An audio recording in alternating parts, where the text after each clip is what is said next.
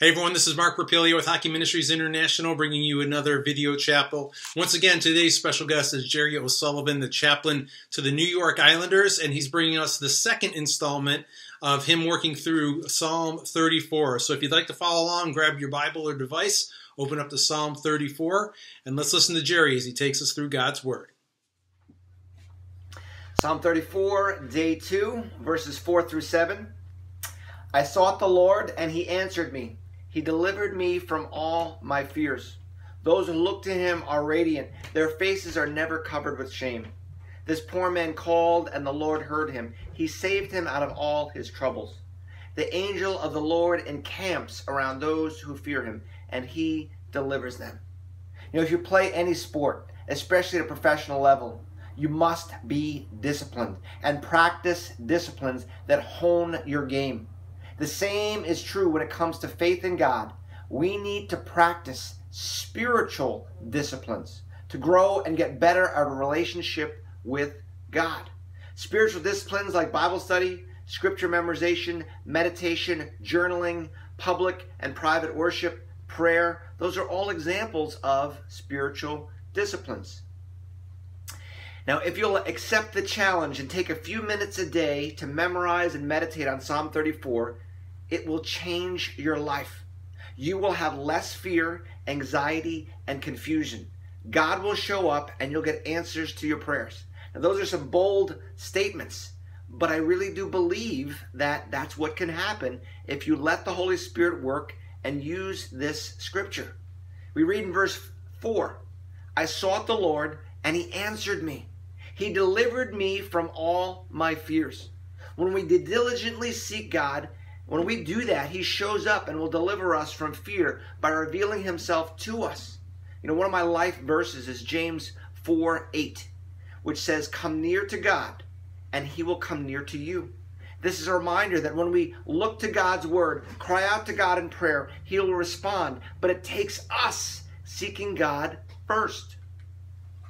Verse 5 says, those who look to Him are radiant.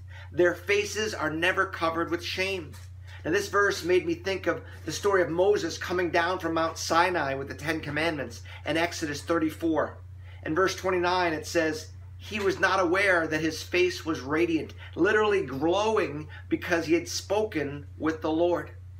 Now what happened in Exodus 34 was a miracle that took place then, but I still believe that even today, when we spend time with God, when we're in His presence, people can tell. We may not be physically glowing, but we can still be radiant, able to smile, engage others, lock eyes with people that can tell we have been with God. You know, the one thing about our face is that it makes it very special, is that it always tells the truth. Your face does not lie. If you're fearful, anxious, scared, it's written all over your face. Also, if you're confident, hopeful, joyful, you don't have to say a word. People can tell just by looking at your face. What would happen? What would people discern about you right now if they were to look at your face? What are you radiating? The key to radiating hope and positivity is directly connected to spending time with God. Over and over again in this psalm, we're told that God is listening for our cries for help, that we're not alone. He'll respond and help those who fear Him, who have put their faith in Him, trust in Him, have submitted to Him. This poor man called, and the Lord heard him and saved him out of all his troubles. The angel of the Lord encamps around those who fear Him, and He delivers them. When I read this psalm and I read the words, this poor man, I thought of myself, the challenges I'm facing, and God's promise to save me out of all my troubles. But what really gave me hope was this image that I'm not alone in my troubles. I love the image here of the angel of the Lord and how He encamps around those who fear Him and He delivers them. It made me imagine an angel, not one of those naked baby angels with tiny wings, but one of those 10-foot tall angelic beings right here next to me, watching over me, guarding all of us who believe and fear God, protecting people all around the world, including professional athletes, wherever we are. Those that fear the Lord believe in him, have faith in him, and are protected in life and even in death. Romans 10:13 says, everyone who calls on the name of the Lord will be saved. We'll know that we know the Lord when we know his name. And his name, I believe, is Jesus. Call on him now wherever you are. Ask him to come into your life, to heal you, to save you, to deliver you, not just physically and financially, but also spiritually by being with you. That the angel of the Lord would encamp around you and bring his peace into your life. Pray now. Call on him. Thank you.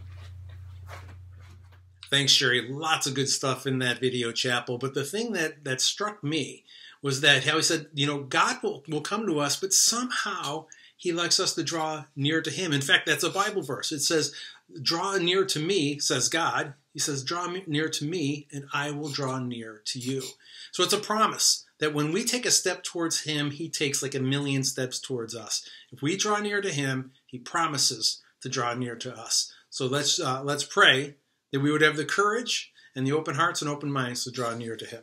Let's pray. Heavenly Father, Lord, help us to do that. Help us to draw near to you, knowing that you have promised to draw near to us. We may feel it, we may not, but we know that you are. So help us, Lord, to draw near to you and look around and see where you're at. Pray this in Jesus' name. Amen. Thanks again, Jerry. Like I said, that's installment number 2. Number 3 is on its way. I hope to have you join us.